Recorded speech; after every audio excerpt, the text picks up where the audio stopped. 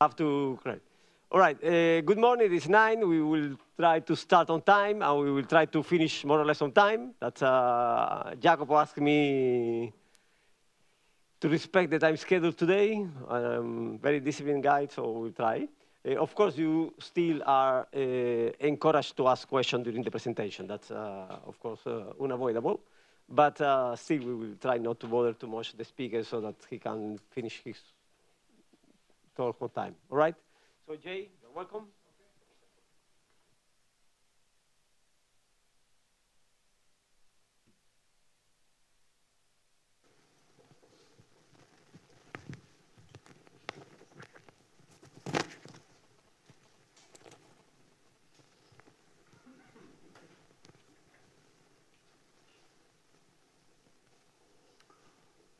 Okay, buongiorno.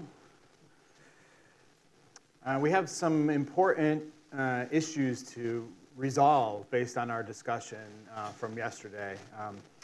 Probably the most important thing we talked about was this philosophical discussion of whether or not sleep was fit the operational definition of dormancy, which you may recall is the ability of an individual to enter a reversible state of reduced metabolic activity.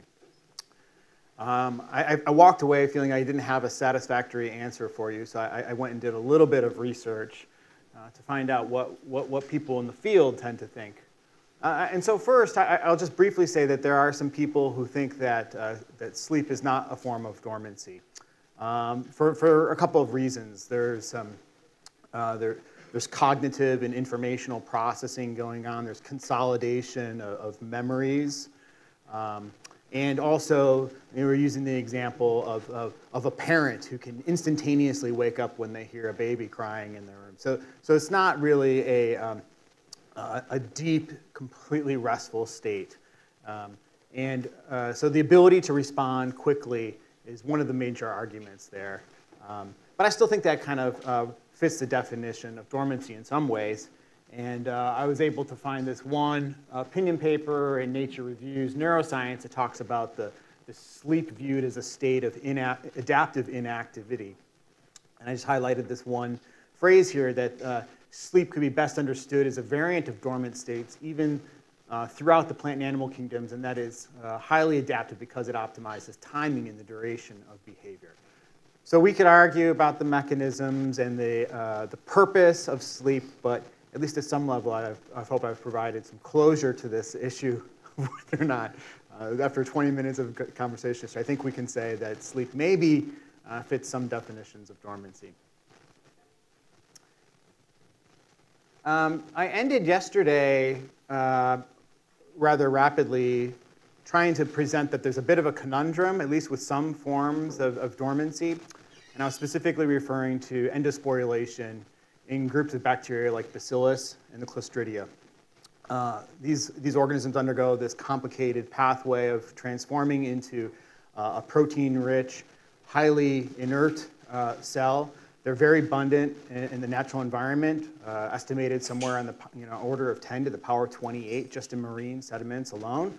But it struck us that this was a very energetically expensive and time-consuming process to engage in, which the conundrum is if a cell is a responsive form of dormancy, so you remember this is when an organism detects changes in its environment, could be resources or other environmental conditions, it senses these conditions, and undergoes some responsive change to enter a quiescent or dormant state. Endosporulation fits that bill, but it requires a lot of energy, and I went through some calculations very quickly to show you how many ATPs that cost and how that compares rather to other cellular processes. So it is expensive. So why would a starving cell choose to do something that seems to be so expensive? And we've kind of walked through some examples in our group about bed hedging mechanisms. Not all cells do this. Some mother cells invest more in offspring, endospore offspring than others. There's a time scale at which we can start to think about this, where there's a break-even point, where other survival strategies that don't involve endosporulation need to be paid, and those payments accrue instantaneously over time, where sporulation is a one-time investment. So these are some potential explanations that could lead to the maintenance of endosporulation, even though in many cases over the course of geologic timescales, this trait has been evolutionarily lost. So what I want to propose today is a segue, a different way of thinking about this problem, and that instead of just protecting from environmental stresses or energetic limitations, that sporulation may provide some additional benefits. And we're going to view this through the lens of species interactions. Okay? So can species interactions modify the benefits of investing in what otherwise seems to be an energetically costly decision process? Oh, and so this figure that I have up here depicts this. So yesterday we focused entirely on this dormancy module and the transitions. And what I have on the left is kind of a classical food web module, which describes host-parasite interactions. There's resources that are being consumed by the host. The host is the focal group of organisms that can engage in dormancy. And there's either a predator or a parasite that can be feeding on those organisms. And so, as we described yesterday, this is a form of phenotypic switching where there could be preference for one type over another. And I'm interested in to what degree that influences the process of coevolutionary change between two species. I'm not going to go into depth. I showed this really quickly. I've just described it. We're going to focus today exclusively on one group of microorganisms.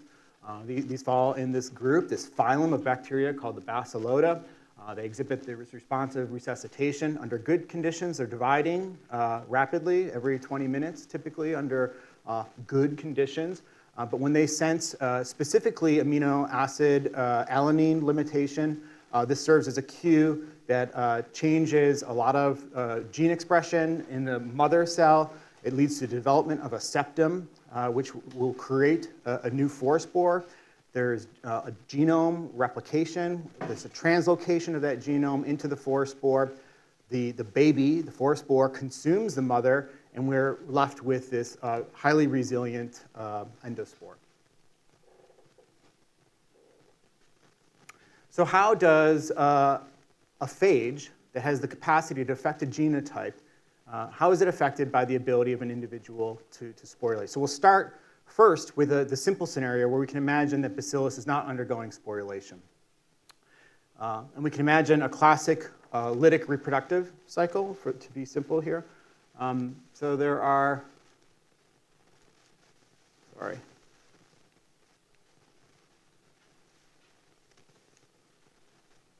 There's no laser pointer on this. So. Okay. So over here, we have a susceptible active vegetative cell. And there are phage particles in the environment that are moving around randomly via Brownian motion. Contact is made, and if that phage particle combines to the receptors on the surface of that active cell, it will inject its DNA. The DNA takes over the cellular machinery of the host cell, makes new virus particles that assemble. They produce enzymes that will burst the cell, and the viral progeny will be released back into the environment. Okay, so this is a basic bacteriophage lytic life cycle, if you will. So we can imagine that happening. But when we think about what happens when that same virus interacts with an endospore, the dynamics are very different. So we're showing you some data right here that we collected from what's called an adsorption assay. And the way you do an adsorption assay is you take a suspension of susceptible cells and you expose them to virus particles. And then over time, you measure the fraction or concentration of free virus particles over time. Okay, so what you can see in the blue line is the adsorption dynamics when phage particles are interacting with an active cell. And you can see that they're decreasing exponentially over time. You can measure that decay rate, and that's the actual adsorption rate constant that you would include, for example, in a model. And so what we did is the same experiment, simple experiment, with concentrated and purified endospores. And you can see that the concentrations of free particles that we added at the beginning of the experiment stay constant over time. There's no decrease. That means that the viruses, which are capable of infecting that genotype, cannot bind to the surface and start and initiate the first step of the infection process. So this is a physiological form of resistance to those virus particles. We refer to this as a refuge, right? The viruses can't get inside the host.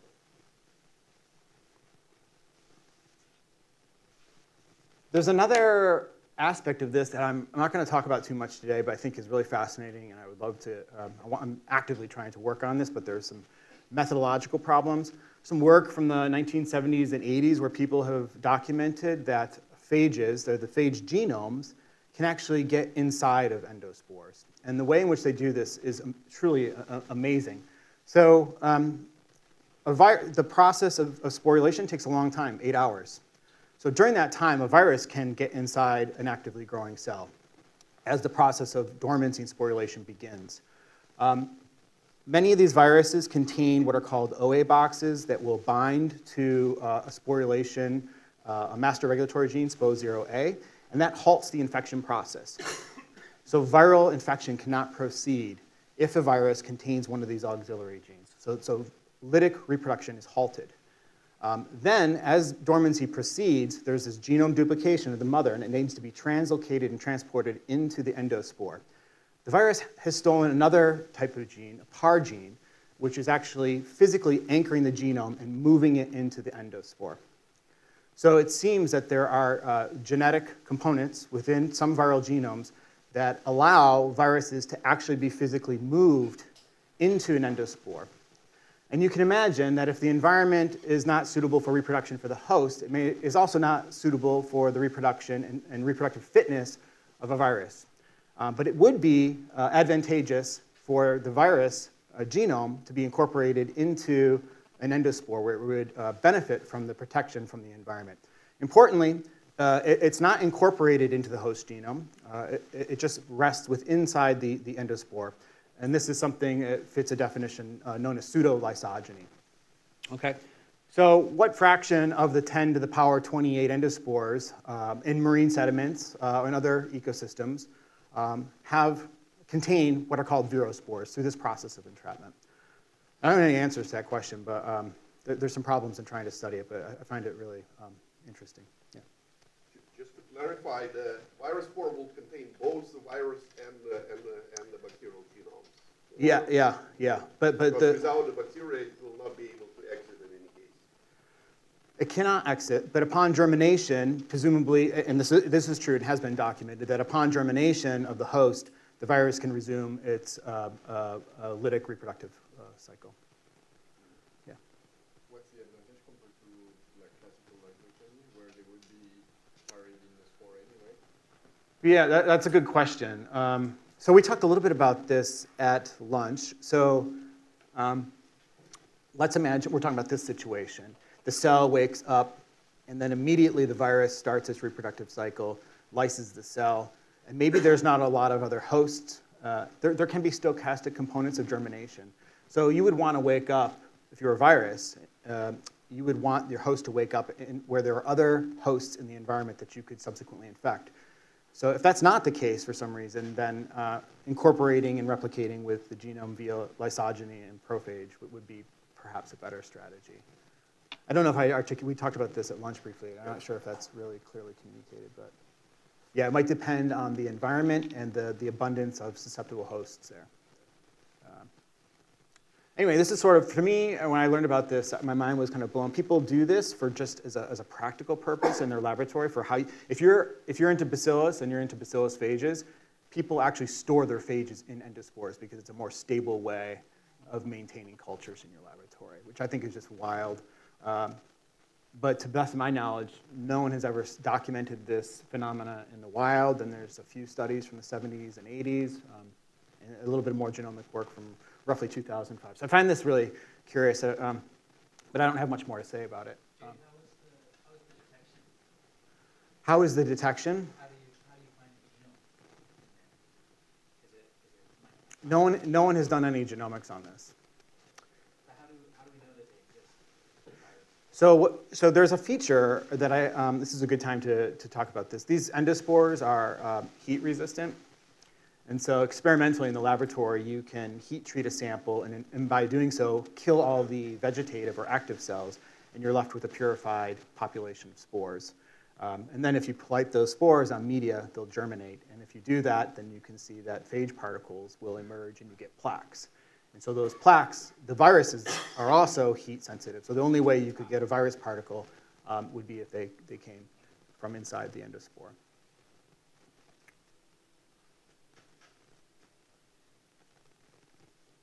Okay. So these are the ways in which sporulation might modify interactions between bacteria and viruses. Some work I want to talk about now. There's maybe 3 things that we could get through today, and this is number 1. We wanted to ask a question about how sporulation modifies the directional evolutionary process between a virus population and a bacterial population. We used a virus in the lower left. It's SPO01. This is a Caudovirales. It's a tailed phage. It belongs to a family called the Heliviridae. It's very similar to T4-like phage. And we used Bacillus subtilis on the right. These organisms, as I've described, show endospores. This is a phase contrast image. You can very conveniently and beautifully see the white phase particles that light does not transmit through because of the dense packing of materials in there, along with some of the other vegetative cells. So we can study these microscopically. We can study them in a cultivation-based approach using this heat treatment. It's a really good genetic model system. And I'm going to talk about one of the genetic modifications that we made of a sporulation or a dormancy trait. And then we used an experimental modification of an experimental evolution approach. I assume many of you are probably familiar with these types of experiments, but they're pretty straightforward. You have replicate populations, and you track individual populations or flasks over time, doing, in our case, serial transfers. So we take 1% volume and transfer it every day into new media. And we just, population densities are fairly large in this case, 10 to the 7, 10 to the 8. So we have large effective population size, which tend to favor selection for adaptive mutations when rare. So this is a general approach. And we have 2 treatments with regard to the seed bank. The first is really simple. So we performed a genetic deletion of an essential gene called SPO2E, which is required for the successful production of an endospore. So we just deleted that gene, and now we have Bacillus mutant that cannot form sporulation. And therefore, dormant individuals cannot accumulate, and that's how we're defining as the seed bank, correct? Okay. So that's one treatment. And then we passage these over time. After generation 1, we introduce the viruses, and we're able to track the population dynamics, phenotypic diversity, and molecular evolutionary dynamics over time. And this treatment, and we're going to contrast this with a treatment that has a seed bank. This figure looks a little bit complicated. Maybe it is, but I think I can explain it to you. The first thing in this case is we don't use that sporulation mutant. We're using the wild type, a strain that can form an endospore. And again, that endospore confers resistance, phenotypic resistance to virus particles because it can't attach, right? So that's one way in which we can contrast things. But what we noticed is that if you take, like a chemostat, we were just talking about this before, if you take a population that has spores in it and you transfer it into fresh media, what happens? It wakes up. So quickly your seed bank from the previous time step just erodes. Like everything wakes up. So you have no way of having a biological memory of organisms from the past, from dormant individuals, because it erodes and they wake up from the previous time step. Embarrassingly, that took us a little bit of time to figure out. And so what we envisioned was, and this is actually biologically, I think, reasonable, is that there's an external seed bank. Out here, in the Mediterranean Sea, there are organisms that are metabolically active that are in the pelagic, the upper suspended parts of the ocean. There are a lot of dormant organisms that are living in the sediments below that get recruited from time due to changes in temperature and nutrient concentrations. So the seed bank out here in the Mediterranean is physically separated in some way from many of the active organisms that live within the water column. So we did something analogous to that. We created an external seed bank. And what that meant is that at every time step, we took some of these dense cells, we heat treated them, killed off all the vegetative cells, and we have this falcon tube of endospores, purified endospores, from time point t-1.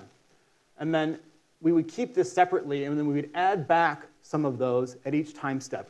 But this whole external seed bank is a moving window of time. And we transferred, we wanted a relatively strong seed bank effect, so it was a 4-to-1 ratio of new endospores to old endospores. You could imagine doing an experiment where you change the ratio of individuals from previous time steps. So there's an introduction of new endospores from this collective external pool at each time step in the experiment.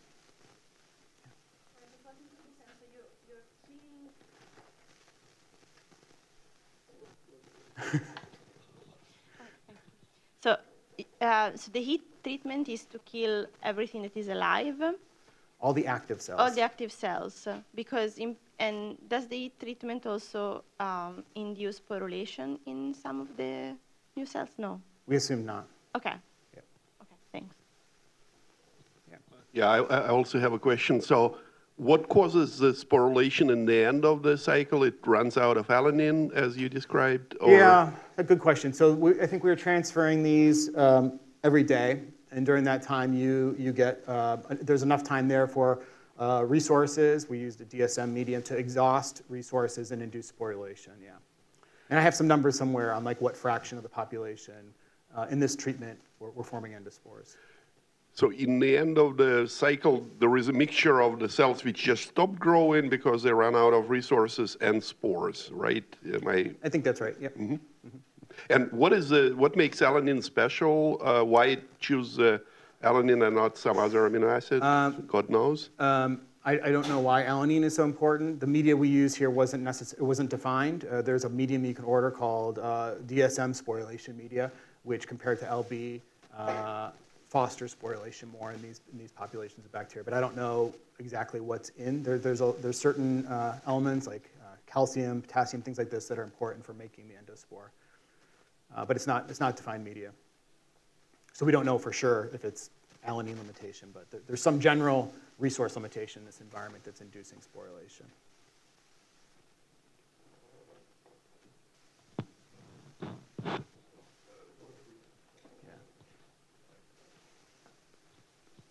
I'm not sure I understood the parallel with seed banks sitting in the sediments of the ocean, and sort of like how do they get up, how do they wake up? I mean, it's not clear to me at all that they're able to cross this whatever minimum 100 meters of water and sort of like. Yeah. I mean, I think yesterday I showed this one figure where there were proportion of inactive cells in different types of ecosystems. So you could go into the surface water here, I'm positive, and you would find, especially right now this time of year, that there would be some bacteria, diatoms, phytoplankton, what have you, that are metabolically inactive. So it's not true that these pools are always distinct, but there's definitely a reservoir of inactive dormant organisms that reside in sediments. And in many other cases, the plants are another good example, right? Like if we go out and we look at the vegetation that's growing out of the ground, those individuals are going to be largely metabolically active, and the seeds that are produced at the end of a growing seed get deposited in the soil. So it's not specific to limnetic ecosystems. In many cases, the spores and seed bank is physically separated from actively growing individuals. Now, to answer your question, I mean, I think there are things like if you're in the bottom of the ocean and you're asking what triggers, it could be thermal activity, depending on how deep the water column is, penetration of solar radiation could be a cue. I don't know a lot about what leads to cyst resuscitation in marine sediments, for example. Just wanted to add a comment on this. I'm no oceanographer or anything, but you know that there are, depending on weather and stuff like that, there can be like slow upwelling currents that basically go on the bottom of the sea and then basically like mix everything very slowly and bring stuff from the bottom of the sea to the surface layer. So migration of dormant individuals, right, through passive mechanisms. Yeah, totally. Yeah. Last question now. More of as a comment than anything else, but I'm probably going to confuse people. So part of the population will also sporulate even when no starvation is present as a form of a bed hedging with quorum sensing. Are you using the 168 laboratory or some kind of undomesticated strain for Bacillus subtilis in this experiment? So, right, remember there's two flavors or categories of transitioning. There's responsive transitions into and out of dormancy, and there's stochastic forms of which would not be dependent on things like resource limitation. Bacillus subtilis and sporulation, in this case, the evidence seems to be largely that this is an example of responsive transitioning where organisms are able to sense changes in resource availability, but there have been documentations of stochastic processes. I know, I measured it. Yeah, good. So we're going to assume that this is mostly, to answer your second question, we're using delta 168. So this is a somewhat minimized cell of Bacillus subtilis that we've removed things like prophages, which would potentially be important for this, this system and the questions that we're asking.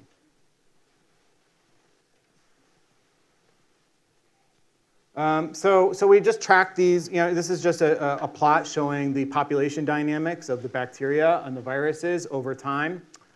Remember, we have the seed bank treatment in place here. So in this panel, we've genetically removed the capacity of this organism to form endospores.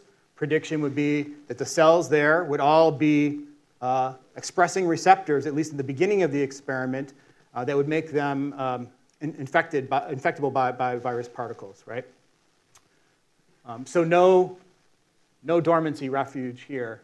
And in these populations, they can form endospores, but we also have this additional feature, which is the external seed bank. And so statistically, and even by eye, you can see that these dynamics are somewhat different. There's a major drop in host densities, bacterial densities early on in the experiment, reaching a minimum population size of 10 to the 6 at about 6 days. You can see that this, the minimum population densities with the seed bank is extended to much longer. The population dynamics on average are more stable with the seed bank than they are in the absence of that. Another thing we did, this figure is, looks simple, and it's, but I could imagine somebody getting a little bit confused. We are interested in the retention of phenotypic diversity in the population. And what do we mean by phenotypic diversity? When you challenge a bacterial population against a virus, it rapidly evolves resistance. In this case, probably through a modification of a teichoic acid receptor on the cell's surface. And once that cellular modification has been made, the virus particles typically can no longer attach. And this is the mechanism by which a bacterium evolves resistance to a phage, in this case. Okay? So in the minus seed bank treatment, you can see that we're starting an experiment at time 0 where 100% of all the individuals, or very close to 100% of all the individuals, we sampled clones, like 20 clones from this population, and 100% of them were sensitive to the ancestral virus that we challenged them against.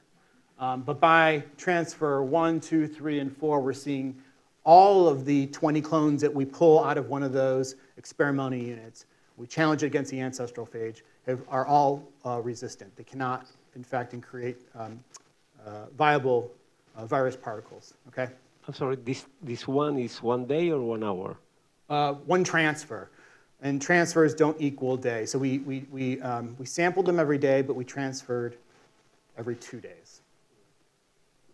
So that ensures even more that sporulation, the spores accumulate. So 2-day transfers, we sampled every day. So there's a distinction between days and transfers. If you take E. coli, for example, in stationary phase, it's also known to be like particularly resistant to phage, and actually people struggle to find phages that are killing stationary phase E. coli. So would you expect that this is a property of sporulation, or could you do exactly the same with sort of like keeping a stationary phase culture of E. coli, then you put them together with the sort of active E. coli, and they would be the ones surviving, but sort of this is not really, you don't have to go through this expensive process of sporulation for that, right? Yeah, great. So I think I'm aware that like organisms that are in some kind of quiescent state that might be a little bit different than what sporulation is, phages aren't as productive on metabolically inactive hosts. I don't know, but I assume that's just a function of the host's metabolism, right? The ability of the productivity of the virus is determined to some degree by the productivity of the host. The question is, what would be different is the mechanism of entry. So in this case, with endospores, we're not getting like actual physical binding. So if you had an E. coli cell that was starved, Maybe it's the expression of receptors on the surface are modified, and so in that way it would be similar, right? It might be about initial contact and infection, or could T4 or another E. coli virus inject its DNA, and then it's just a rate-limited step due to the metabolism of the host. Do you know? No, I don't. So I would need to check that again.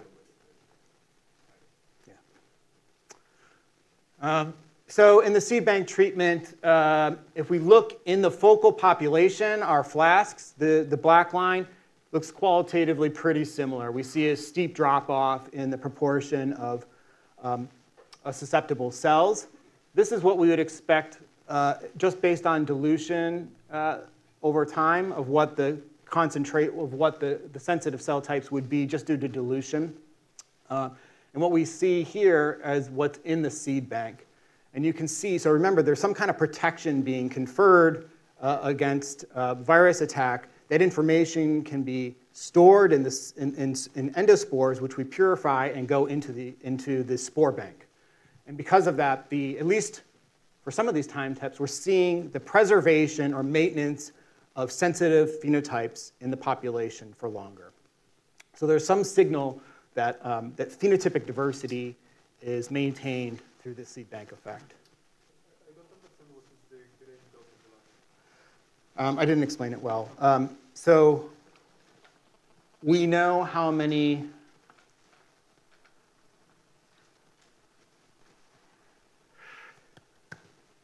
it's a calculation that we're trying to basically, I'm trying to remember what the first time point is or what we're measuring here, but there are, we know how many sensitive, the frequency of sensitive cell types are at the initial, at time 0. And if we expect that those are just being transferred and there's no introduction of new individuals with that sensitive phenotype, that would be the expectation if there was just dilution or exponential decay due to dilution. And what we see, the point I'm trying to make is that the observed gray diamond shapes are greater than what you would expect just due to the effect of dilution based on what was in the population at the very beginning, which we had documented. So we knew the fraction of sensitive cells in the seed bank at time 0. If there were no new inputs, then you would expect that those might just decay over time. That's the point we're trying to make to the best of my knowledge right now. I wanted to clarify one point about your experimental setup. When you do the experiment with the seed bank, you also do dilution, right? By the same factor, or you know, when you do the heat treatment, you kill the cells which didn't sporulate, and then what do you do with the rest? You just transfer all of it to the new flask, or you somehow dilute it? There's a dilution that's made of the seed bank so that every time step, you would have 1 part old seed and 4 part new seed bank. And then you would take a fraction of that, 50 microliters of that cell suspension, and inoculate it into the next time step of the transfer. So in some sense, altogether, if you combine the fact that some of the bacterial cells die during the heat treatment, the ones which did not sporulate, and this dilution, the effective dilution in your experiment with seed bank is larger than the dilution without it. I'm just trying to compare apples with apples when you do the left side panel and right side panel. The right side panel, not in this, but maybe in a previous slide, the left panel would, you just do the dilution regular way because there is no, there are no spores or anything. Yeah. So, and this is a dilution by factor 100, if I remember correctly, right? You take 1%. Yeah. And then on the right, you do heat treatment, which kills, I don't know how much, but let's say 50% of, and plus do this dilution of the seed bank still, right, by a factor 100. So if I just trace the life history of one bacterial cell, the chances of it to be transferred to the next generation are lower on the right than on the left. I'm not sure I followed all of that, but I think I know where you're going. But the volume that we're putting in from the seed bank is on the order of 50 microliters. It's a relatively small volume to the volume that's being transferred over from the experimental unit in the previous time step. But I'm not sure if that's what you're... Oh, well, maybe then I'm now confused. So I thought you only transferred the seeds. No. No, oh, I see. No. Okay, that's my fault. So you still do the regular dilution, just like, and then Yes. you add to Yes. it the Yes. seed bank. Okay, Yes. Yeah. okay, I didn't And catch that's a it. relatively small volume. And what happens, it looks like you have some sort of a stable coexistence, even though the jury is still out, Yeah. maybe the phage Yeah, they is on do. the way out. How does it, They coexist. they coexist, but of course the resistance evolved, right? So you have the resistant, Yep. so what is the coexistence? So there is a mix of resistant and susceptible just on the left. If I look at day 28 or something like this, so I see a coexistence between phage and the host, and Yeah. it is a phage, susceptible, and resistant, all three coexisting together. Yeah. So I should say that the evolution of phage resistance is costly. You're modifying these receptors. Often those are used for transport or metabolites or whatever. So there's a cost to being resistant, and there's a cost to making a spore. And what we see here, as you're documenting, Sergey, is that there is coexistence. They coexist together, and both of them are undergoing this coevolutionary arms race. The take-home story is that the rate and the magnitude and the intensity of coevolution is dampened by the seed bank. Okay. So we still see these processes taking place. It's just they're modified, presumably due to the external seed bank and the physical refuge of the cell not being able to be, spores being able to be infected. Okay, got it. Okay. Yeah, so the last thing we did, this was some work we did where we did pooled population sequencing. Will, who's not here, helped and contributed to this. And so what we did is just measured the mutations and the host populations at the end of the experiment. This measure of gene multiplicity is basically just talking about the occurrences or abundances of mutations in replicate populations, corrected for things like gene size, because larger genes have a higher probability of getting hit in a population. And so what we're looking at is a distribution of the abundances of mutations at the end. And so there are some mutations that are really abundant and commonly found across replicate populations. And then there's these long tails of rare mutations. Seed bank theory would predict that dormancy can retain that genetic variation that might otherwise be eliminated due to selection or random genetic drift. And these observations show that we're getting about 2 to 2.5 times more rare mutants that are being retained in these populations when there's a seed bank versus when there's not.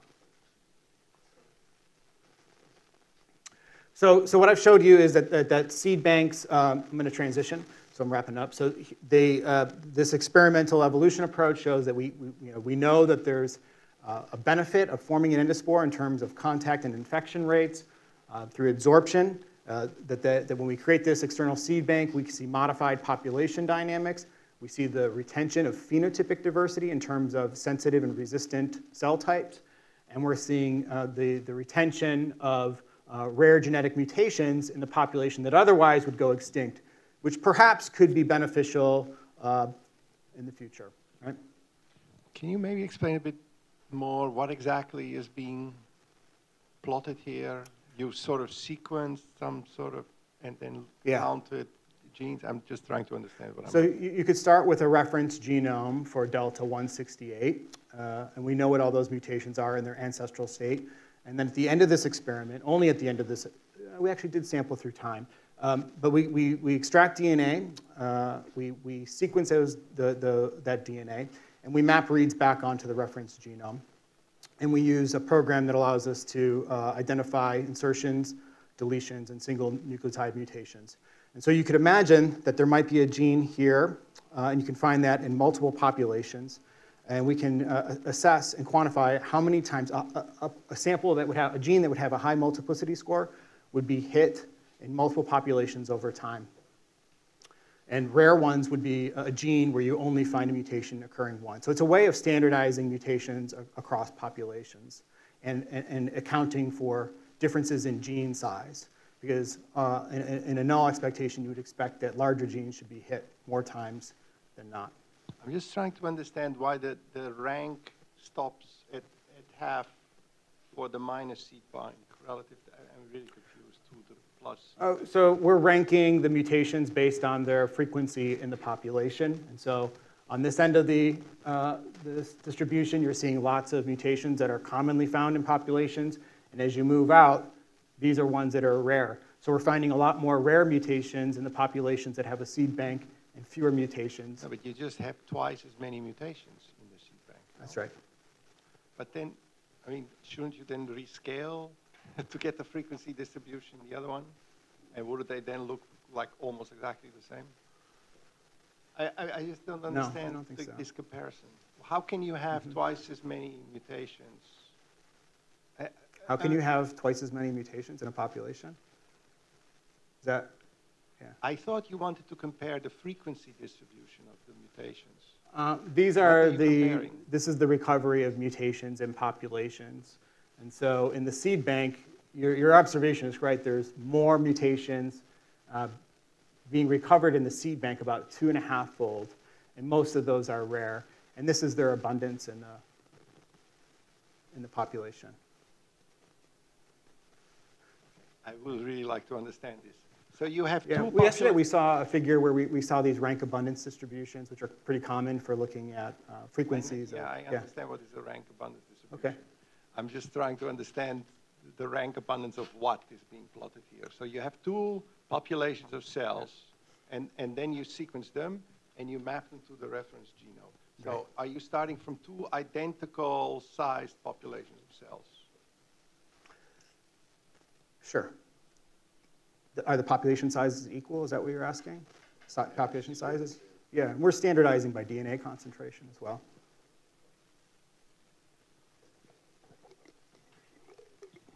Could it be, maybe just to continue, because I'm also intrigued by this plot, but could it be the fact that the one without the seed bank went in through the bottleneck where it really dropped to, orders of magnitude below what it was in the beginning, and during the bottleneck, maybe some of the mutations got fixed? So what is behind it? In other words, there were no mutator strains. Why you have this factor 2? Do you have any kind of hint at how to understand it? So I think what we would expect, independent of the methods being used here, is that if you had populations with and without a seed bank, that you have more genetic and phenotypic functional information that's retained in a population that otherwise would be at risk of being lost because organisms aren't dormant and have higher rates of mortality. So in this experiment, we're transferring things are getting diluted out. That would be an example of a potential that's bottlenecking, right? We see here that there's bottlenecking at around time 7, right? So yeah, so those processes of individuals being randomly lost over time would contribute to selection and a component of drift that would lead to differences in diversity. We see that with the seed bank, you're getting more genetic diversity preserved in the population. Mutations that are arising during the experiment are not lost either due to selection or drift, and they're being retained at about 2.5-fold. And many of those mutations are rare. That's the conclusion or interpretation of the figure. Did you try to classify those mutations? Because again, the other interesting possibility is that there are two types of mutations: the ones which are good for being passed through the seed bank channel, and the other ones which are just good through evolving the phage resistance. So is it possible that this factor 2.5 is due to the basically two transmission channels? Each one puts a different selective pressure? So what you'll see is that there are some different line types, and those are for the populations that evolved in the presence of phage and minus phage. So that general relationship is not affected by phages at all. The mutations that we do find over on this right-hand side, we have classified those, and there's nothing really that seems obvious. There's no specific family of proteins or functions that seem to be retained, which again is something that we might expect if there's just random, there's a retention of genetic information in the absence of selection. Okay, that's interesting. So in other words, if you were to repeat this experiment without phages at all, you would expect, well, you did, right? And you found the same profiles? Yeah, this is what we're seeing here is independent of any phage effect. This is a pure seed bank effect. We don't see any statistical effect of the virus in the population on the retention of this genetic information. I see. So it seems to be solely due to the influence of the seed bank. So I think this is a naive question, but did you look at how this kind of gene multiplicity rank looks at the beginning of a transfer, like early on after a transfer and then late after a transfer? So kind of how does it change over the time of a transfer? Yeah, I mean, so this question about bottlenecking would beg that question. We didn't choose to sample at that frequency or resolution to address that question. But yeah, you might imagine that, yeah, you could look at this for at the end of each transfer. Yeah. And I guess my expectation would be is that initially, early on in the experiment, maybe the retention of diversity in the seed bank would be minimal, and you would see this effect grow over time. Would be off the top of my head. Yeah. Yeah. Reset it. I see. And how quickly does this set up? Yeah. Thank you. Can I ask you the last question? Yeah. No, I was trying to understand, where does the seed bank come from in terms of how do you generate the seed bank population? To In this inoculate the experiment? Yeah. Through, first, step one, by having a strain that can produce endospores. But that's not enough. The second thing is to create this external seed bank where we preserve and purify endospores and put them in the external seed bank. And do you do it while the experiment is running? Yeah. Okay. Yeah. So basically you have a population that is growing and producing endospores. Yeah. So does the seed bank reflect, so the diversity of the seed bank reflects the diversity of that population? Yes. Yeah, there's a seed bank for each replicate population. It's not a global seed bank across experimental units. And I think there's a lot that could be done with this by expanding the ratios and the amount of time. You could imagine you could purify a seed bank from different environments and have migration between seed banks. Okay, so yeah, maybe it's like 10 minutes that we have. Is that right? I've got two things to talk about, and I don't think we can get through two of them. I'm just going to give you a preview on this work, which is actually not quite baked yet.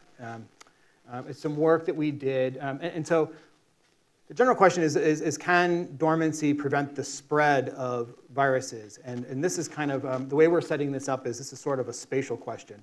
In the previous experiment, we have well-mixed flasks where phage particles are coming into contact freely in a well-mixed system.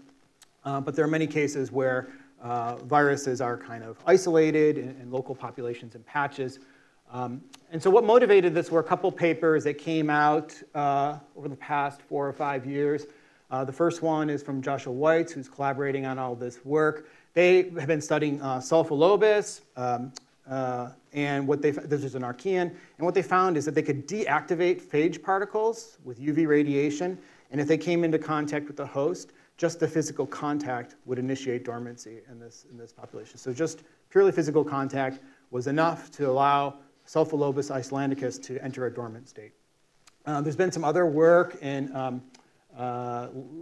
Listeria and in CRISPR-Cas out of the Miska group in Washington, showing that CRISPR can be used to downregulate RNA in the entire cell, but it also kills off virus infections. And so through this way, this mechanism of CRISPR-induced dormancy, you can actually prevent phage infections from spreading in populations. So these types of papers were coming out.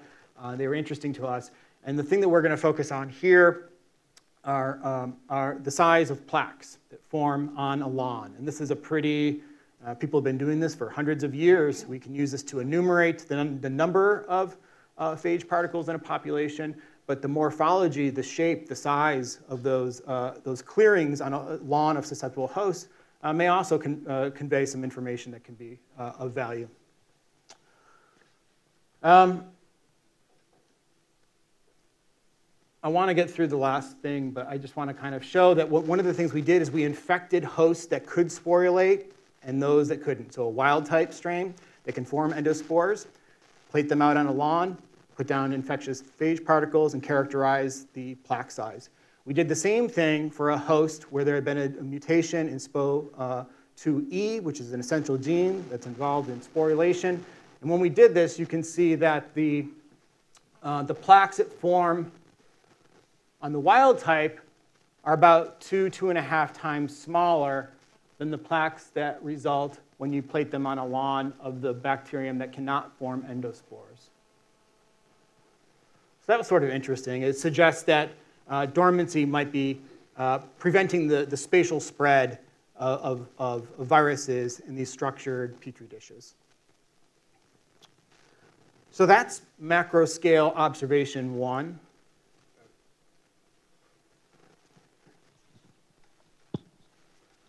I'm unfamiliar with this assay, but like what, in the absence of sporulation, what limits the spread of the plaque? What is sort of like, what determines its limits? Or? I don't know. Okay. That's a really interesting question. What determines the size of a plaque? I mean, that was sort of the question that's a general question. Usually I think it's resource depletion of the host, right? And so just what we were talking about, as the lawn grows and it gets really dense, and the virus is moving, there's resource depletion around the perimeter, and there's not enough energy for the host to sustain reproduction of the virus part. That would be a resource-based explanation for what ultimately limits the size of a plaque from taking over the entire plate. This is 2 times the same phage, right? Did you say it's the same phage? On the left and right, yes. Same phage, yeah. Yes. Yeah. But it's 2 different bacteria. Derived from the same wild type strain. So we have the wild type, or delta 168, and we have a single gene mutation in SPO2E. It's just the same bacterial population that we used in the previous experiment. So could it be that just the density of the lawn is different on the left and right? We don't see any fitness consequences associated, at least in liquid. And I mean, by eye, you can see the lawns form. So that wouldn't be what I would first suspect. So we see some differences in cell size. The other thing, so this is the macro scale observation. There's a micro scale observation. We made little mini plaques on agar plates and looked at them underneath the microscope. And there was a micro scale phenomenon that stuck out to us that initially seemed really interesting and could potentially explain why the plaques don't get bigger. You can see in the bright field on the left that there's this zone of clearing here, and there's cells on the lawn around it. And we had the one strain that we were able to use is a GFP reporter, which is fused to COT-Z, which is a protein that's involved in the endospore proteinaceous component of the spore. And what you can see is that there are a lot of mature spores forming a ring, a rampart, or a wall that you might imagine physically could prevent the movement and diffusion of virus particles in these environments. So my first reaction was like, oh, that's really cool. We also have to start to think about, well, why would that ring form? And on the right panel, what you're seeing is a distance profile, if you will, where we measured the amount of GFP expression from the center at 0 of the plaque and outwards. And so you can see this big ring of GFP. We're still seeing spores being produced elsewhere on the plate, presumably just due to pure resource depletion, but those concentrations go down. So there seems to be, at the leading front of a plaque, you're seeing enrichment of spores. The question is, how and why might that happen? I'm sorry, maybe they got lost. What is in the center? Clearing. There's no cells. So in this bright field, you can see that there's cells out here, no cells in the middle because they've been killed by the viruses. Here, you see preferential enrichment of endospores around the perimeter of the plaque clearing. And here, you can still see that there are endospores out in this region being produced, but not to the same density as here. Yeah.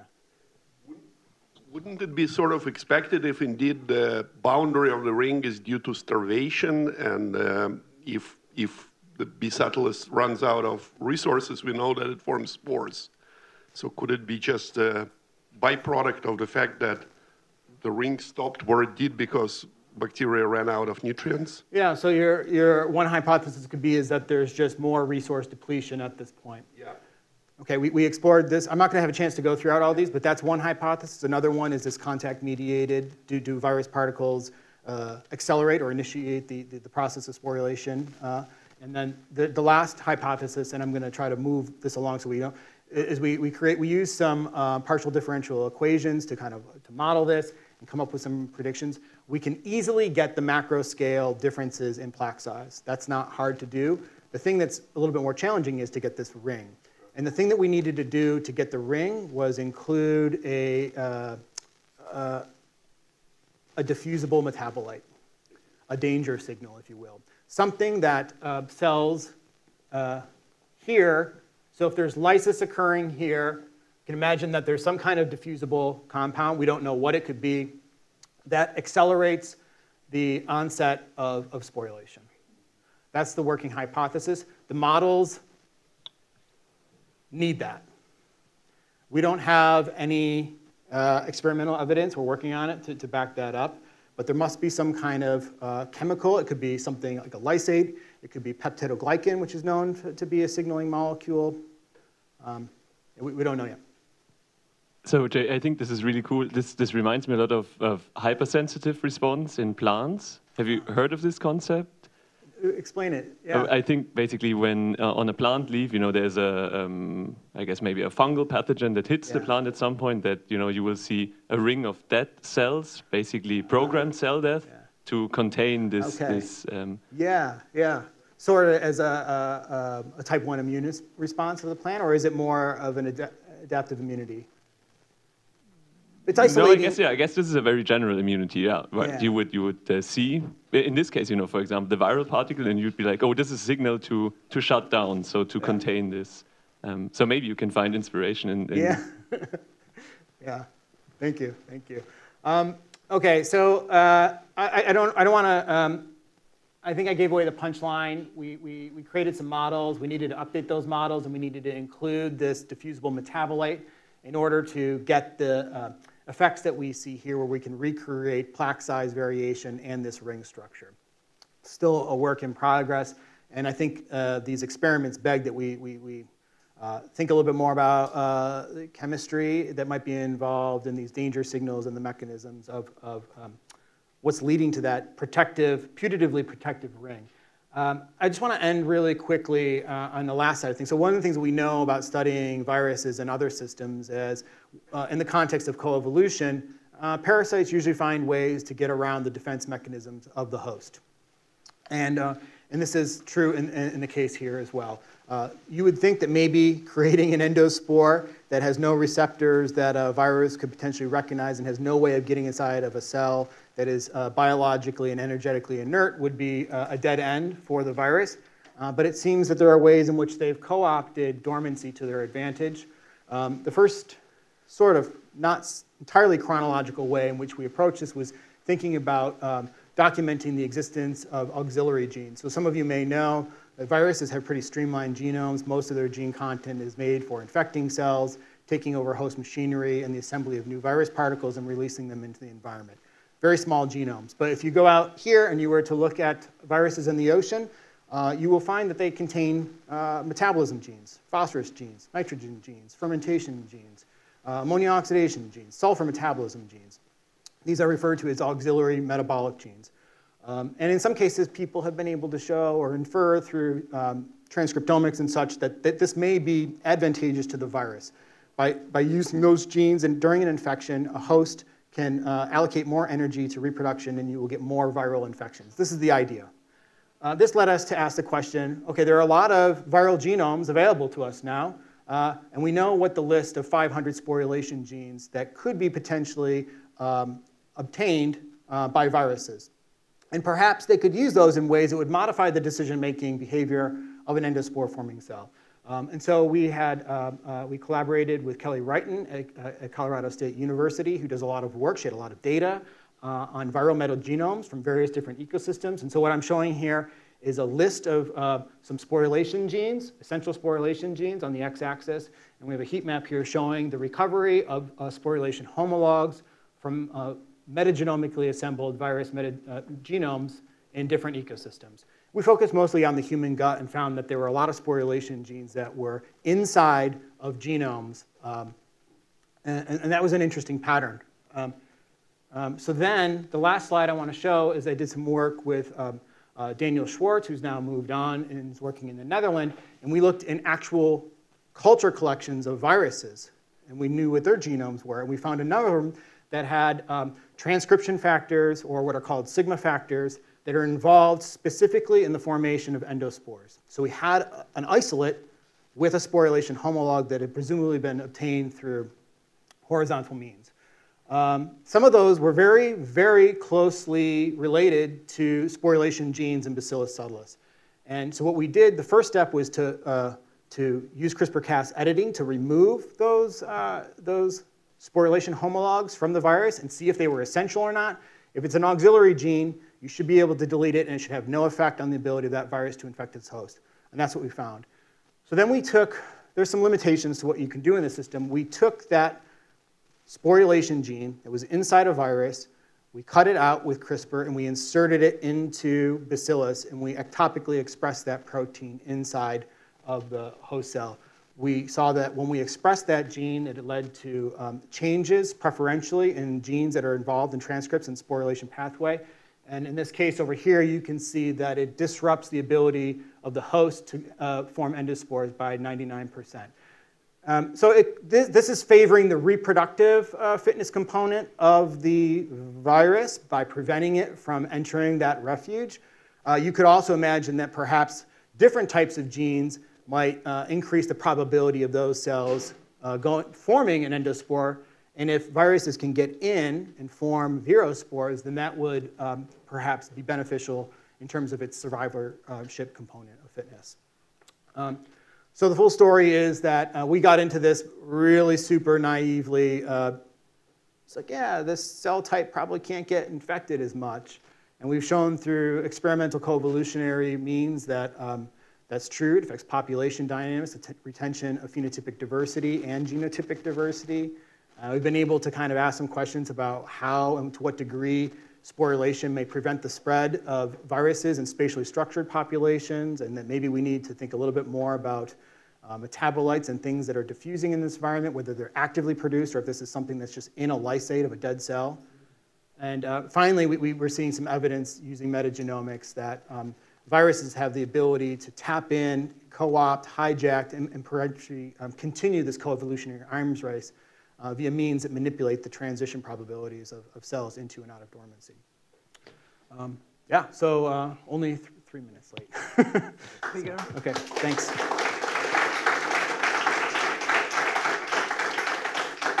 Right. There is time for 1 or 2 quick questions. Going back to the gene rank abundance graph, did you look by any chance what these rare mutations are? Yeah, we did, and we thought there might be some kind of unique functional signature associated with them, and there's really, it seems like there's nothing special going on with those genes. And so, you know, it suggests that, yeah, maybe you're just retaining neutral variation in certain genes in the population. So there's nothing that really distinguishes those genes from the common mutations that we saw in the population, but they are different. And another one was, I was thinking about the sporulation, the other graph you showed, and would there be any chance of cyclic AMP in dicty when they start forming spores? Yeah. There's cyclic AMP waves going on, and it's a key factor in spore forming in dicty. So you're talking about the plaques, or no? When there's no food and they start to starve, there's cyclic AMP going on, so they form spores in order to survive starvation. Okay, I just want to make sure I understand what figure you're talking about. This is early on? It's the Bacteria-phage, like, I think it's one previously.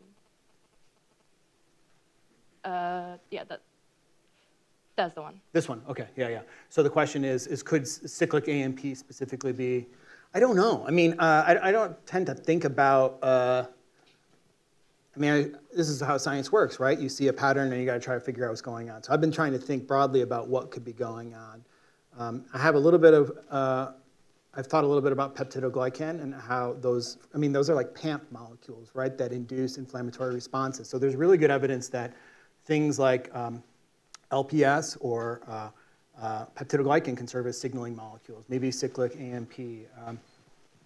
I don't know, and I'd be happy if anyone had some suggestions. And then the question is, like, how do you go about, once you identify a potential chemical candidate that could be a danger signal, how do you go about studying that?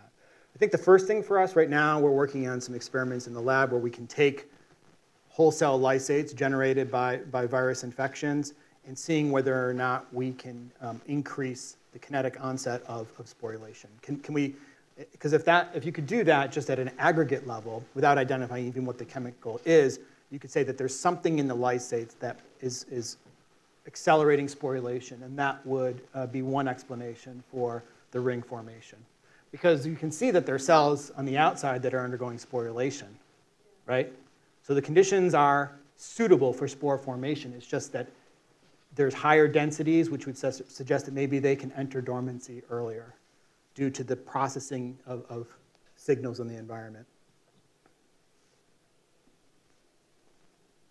One more questions? So if there are not, let's thank you again. Thank you.